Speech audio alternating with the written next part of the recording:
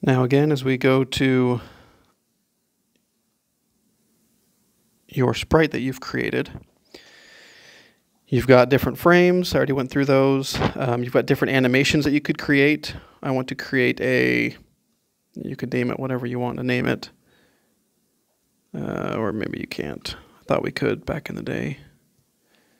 But yeah, see, you got all these different names. You got animation 1, 2, 3, 4, 5, and then these number ones that have just been added.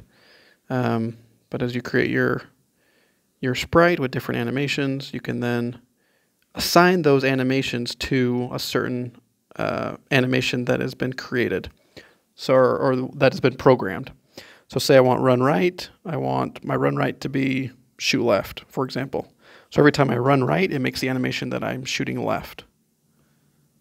So it's kind of got to go through and make sure those are correct. Say as I'm going right, I'm shooting left. So make sure all those sync up to your sprite. Let's see. Obviously, you can change the move speed, and now you can enter in a number, which has been a nice feature. So I'll go 30. Let's see what that'll do. Number of air jumps, let's say 10. Damage knockback. I don't have any monsters right now, so I won't worry about that. Jump height, we're going to say 1. No, that's not a number. Oops. Jump height, 1. And attack delay, I don't want any delay. I want just to be able to push the button and I attack. And there's my projectile. Actually, no, I want to shoot something different. I want to shoot the finish line, just for fun. Okay, again, erase my player, paint a new one, play. All right, so now I should have tons of movement speed. I should have a little tiny jump, and I can jump 10 times if I can get it fast enough. Nope, I can't. And then every time I push shoot, I shoot a finish line. So we play that again. Oops. So I'm shooting lots of finish lines. Woohoo.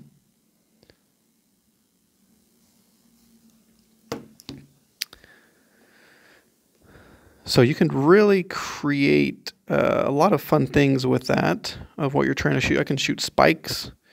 I could shoot another player. I could shoot a portal. I don't know what that would do. That'd be kind of fun. But that's kind of everything about a player option. And as you go to each different type of things, you've got your finish line. Let's just go to a new sprite here. So I've got a shooting player, a platforming player, one that holds onto the walls. You can turn that one on and off, but they won't shoot. They can dash as well. You've got different types of monsters, spawner for creating different types of monsters, different types of projectiles, stomp monsters that you jump on them from any kind of direction, either left or right or up or down, and they will die. Blocks, decorations. Again, decorations in my mind would be similar to blocks, but I'd label them as a decoration just to keep it simple. Puzzle block, you're able to move it, and again, you can make animations for all this stuff. You can change the colors. You can shoot the puzzle blocks. A bounce object, kind of like spring. Those were just added recently. Those have been a lot of fun. Level end. Checkpoints. Checkpoints are critical, at least for the start of the level. That way, if you do die, instead of the game shutting down and you have to reloading it, you just start back at the beginning. Portals for different portals. Doors require keys to open up. Spikes. You die. Don't touch them. Coins, these are the only counted items that you can get at the end of the game. It's kind of more like your score right now. So that should get revamped. Player swapper, you can start with a shooting player and swap over to a platforming player and vice versa, like we did at the Alter Ego game. You can also switch guns or have a different type of gun, get a stronger gun or a stronger sword, or actually shoot your sword. Different options there.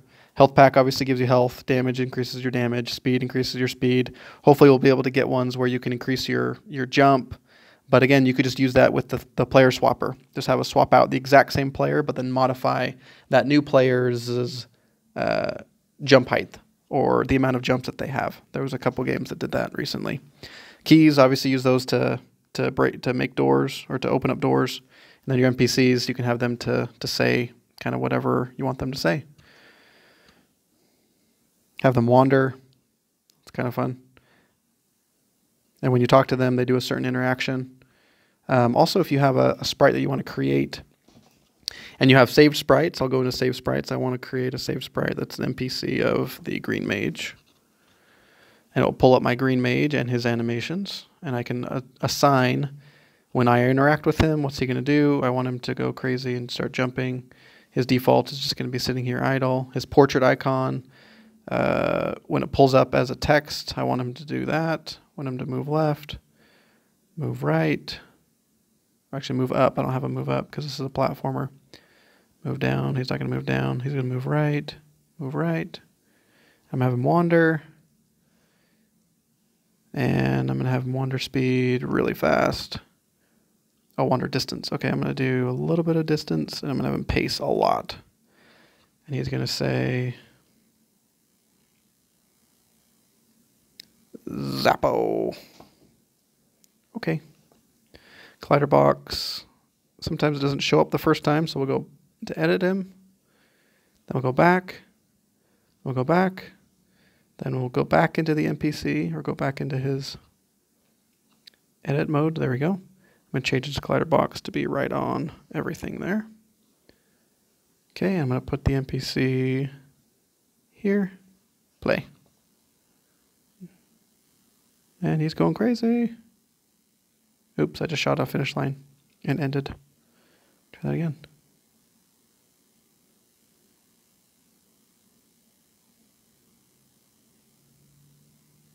So you see his, I guess just a picture. There's no animation on the top left corner.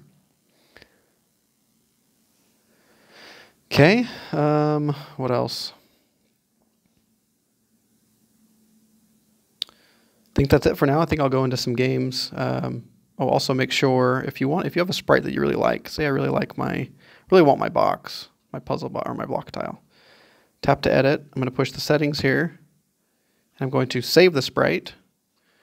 And when I go into a different game, make game, new game, platformer, sure. It could be a completely different game. It could be a tower defense.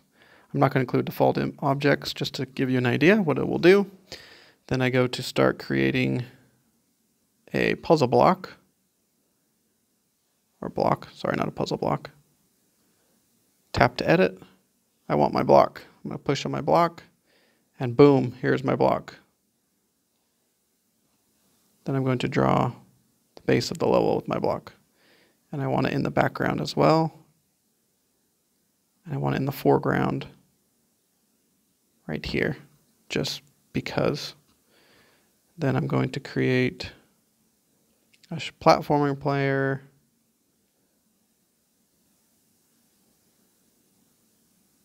And just because I already have it set up, I'm going to import my green mage again.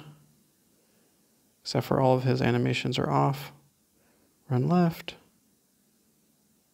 Run right. And I don't care about the rest. Oops, I should place him. Boop.